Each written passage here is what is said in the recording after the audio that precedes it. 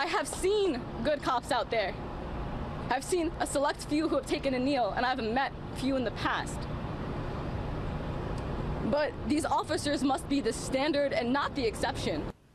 It is a poignant statement from a woman who was thrown to the ground by a police officer in Brooklyn. Tonya Zayer says she was protesting peacefully by Barclays Center last Friday when an officer forcefully shoved her. There's video of the incident, and it quickly sparked outrage and calls for an investigation. You see, she hit the ground hard, so hard she was sent to the hospital with a concussion. News 4's Ida Siegal tells us what happened before the cameras started rolling. It happened near the Barclays Center Friday night when a police officer shoved a female protester, knocking her to the ground. The video enraged millions of people who watched it on social media. The woman in that video is Tonya Zayer. She spoke out about it at a news conference today.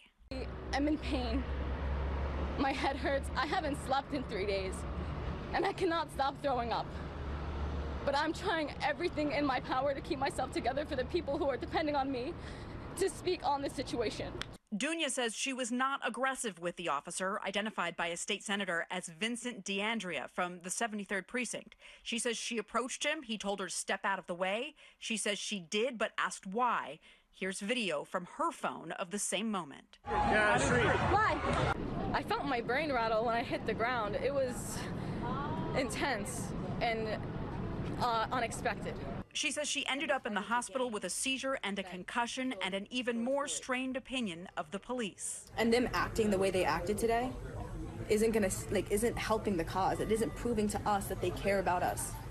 And he did this in front of his lieutenant and multiple other officers who watched me hit the ground. One even looked back to make sure I was still on the ground, and they continued walking. Not one officer tried to help me, and not one officer tried to stop the officer who assaulted me.